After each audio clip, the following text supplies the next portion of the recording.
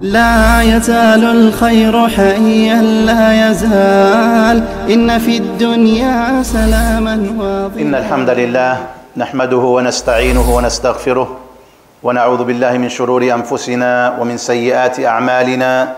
من يهده الله فلا مضل له ومن يضلل فلا هادي له.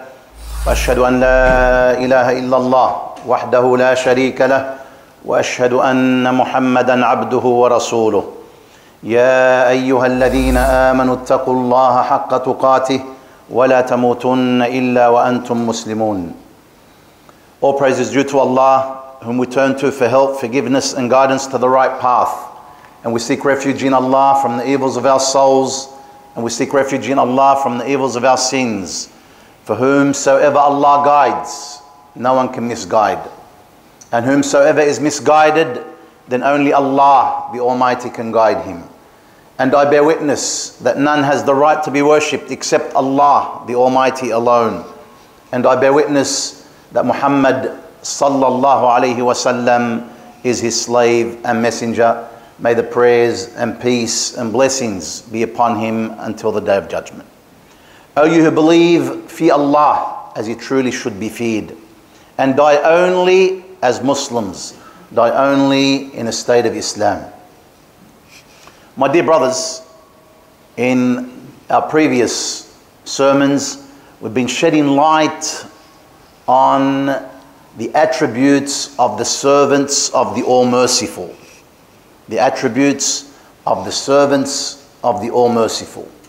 This elite group of people, or category of people who have special features, certain features which they have been praised and complimented for. And huge virtues and merits have been placed upon these attributes and features that they have adorned themselves with. And one of those special attributes and features which this elite group has adorned itself with is the observance and the establishing of the prayer, whether it be the obligatory prayer or the voluntary prayer. Because the prayer, my dear brothers, is the most virtuous of the bodily deeds that a person can do. And one of the prayers that stands out, we're talking here about the voluntary prayers that stands out, is the night prayer. Because it's an emphasized sunnah. It's an emphasized sunnah. The Almighty says, praising this elite group of people, the servants of the All-Merciful, وَالَّذِينَ يَبِيتُونَ لِرَبِّهِمْ سُجَّدًا وَقِيَامًا.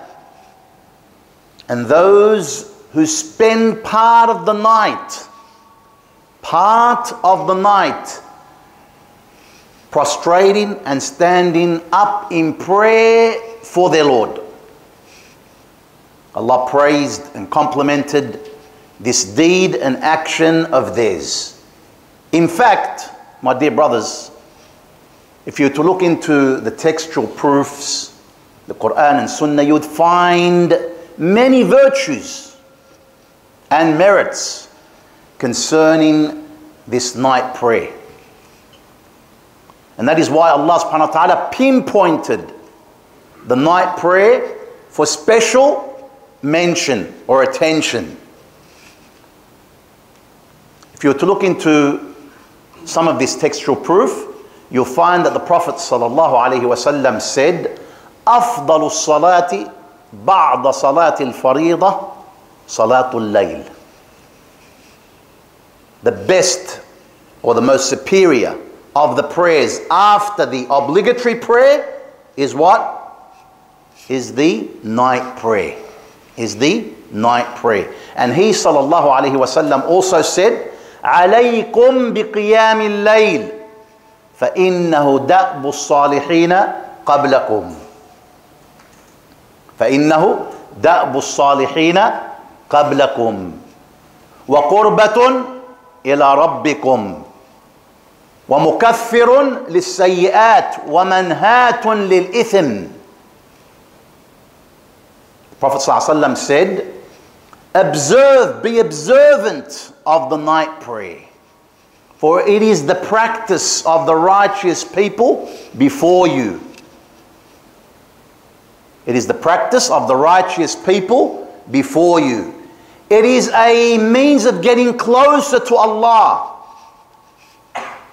and a means of having your sins wiped away and a means of preventing you from falling into sin. So 4 important virtues of the night prayer. It's the practice of the pious predecessors before us. It's a means of getting close to Allah subhanahu wa ta'ala. It's a means of having our sins forgiven. It's a means of preventing us from falling into sin.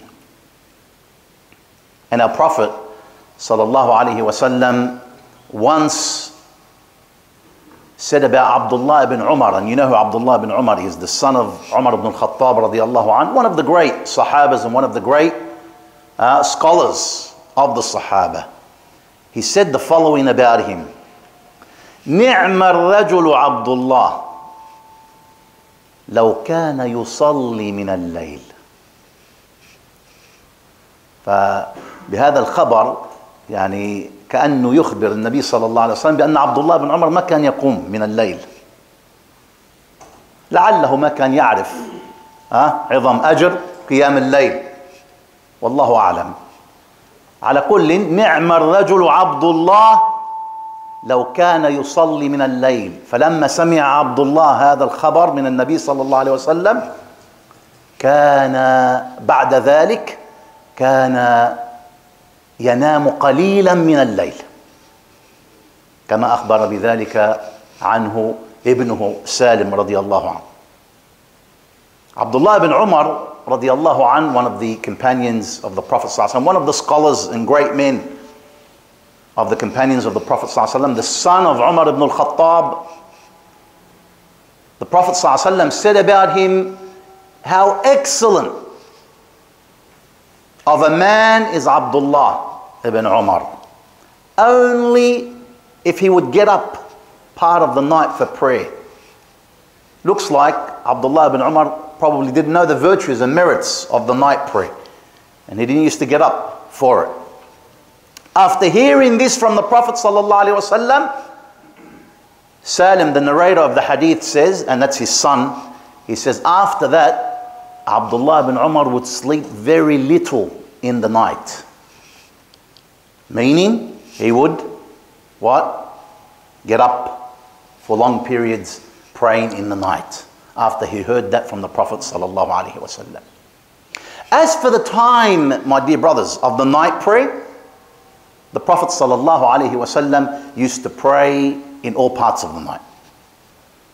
At the beginning, in the middle of the night, at the end of the night. And finally, towards the end of his life, he settled where? At the end of the night. He settled in praying the night prayer at the end of the night, in particular, the last third of the night. Why was that? Because this is a special occasion or a special time. It's a blessed time wherein the Prophet ﷺ informs his ummah that Allah the Almighty ينزل الله تبارك وتعالى كل ليلة إلى السماء الدنيا فينادي فيقول من يدعوني فأستجيب له من يسألني فأعطيه من يستغفرني فأغفر له. Prophet ﷺ informed that Allah the Almighty comes down to the lowest heaven as befitting Him the Almighty every night in the last third of the night, في الثلث الأخير من الليل, and He calls upon His servants.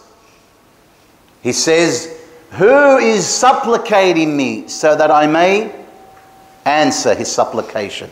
Who is calling upon me so that I may answer him? Who is seeking my forgiveness so that I may forgive him? So that I may forgive him. Therefore, a believer, a Muslim who truly knows his Lord should be eager and should strive and aspire to play a role concerning this most virtuous of deeds and acts. He should aspire to play a role on a daily basis, every second day, or at least on a weekly basis, to get up in the night and seek the great virtues and merits and blessings of this time, to devote himself in prayer, dhikr, dua, seeking forgiveness of Allah subhanahu wa ta'ala, even if it is 2 rakahs, even if it is something small. But that's how our pious predecessors, that's how our Prophet and our pious predecessors used to spend their nights. I repeat that again.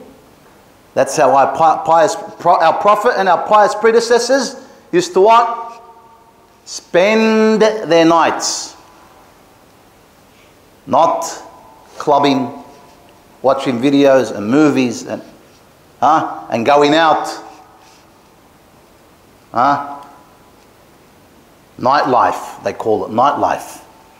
Their nightlife, subhanallah, look, ibadah. Worshipping, devoting themselves to Allah, remembering Allah, doing istighfar to Allah, coming closer to Allah. That's what they used to concern themselves with. As for running after their lusts and desires and whims, they left that aside because there's no benefit in it. No benefit for them in the hereafter. In fact, a lot of our brothers and sisters bring harm upon themselves when they do this. And what is worse, they don't get up for the night prayer. They don't even get up for Fajr prayer. That's what's worse. The obligations they don't do. So if this was the situation and position of our Salaf, of our pious predecessors, concerning the voluntary prayer, then how were they concerning the obligatory prayer? I can guarantee you they were more obsessed, and more motivated and dedicated to observe the obligatory prayer during their day and during their night. May Allah subhanahu wa ta'ala make us of those who observe the obligatory and voluntary prayers, and make us amongst those who get up for Him in prostration and in standing in prayer in the night. أقول قولي هذا وأستغفر الله لي ولكم من كل ذنب فاستغفروه إنه هو الغفور الرحيم. بسم الله والحمد لله والصلاة والسلام على رسول الله. My dear brothers, Allah the Almighty says in His holy book, وَكَانُوا قَلِيلًا مِنَ اللَّيْلِ مَا يَهْجَعُونَ وَبِالْأَسْحَارِ هُمْ يَسْتَغْفِرُونَ.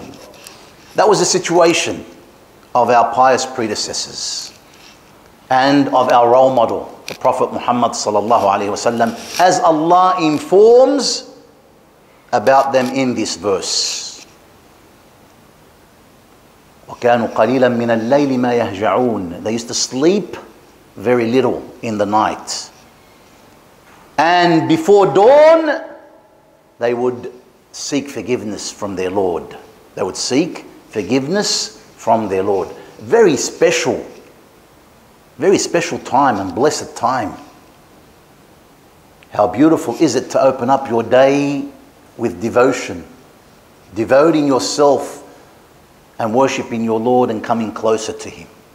And our Prophet sallallahu alaihi wasallam used to get up for long periods in the night. And he's our role model and example. the best role model and the best example. May the peace and blessings and prayers be upon him.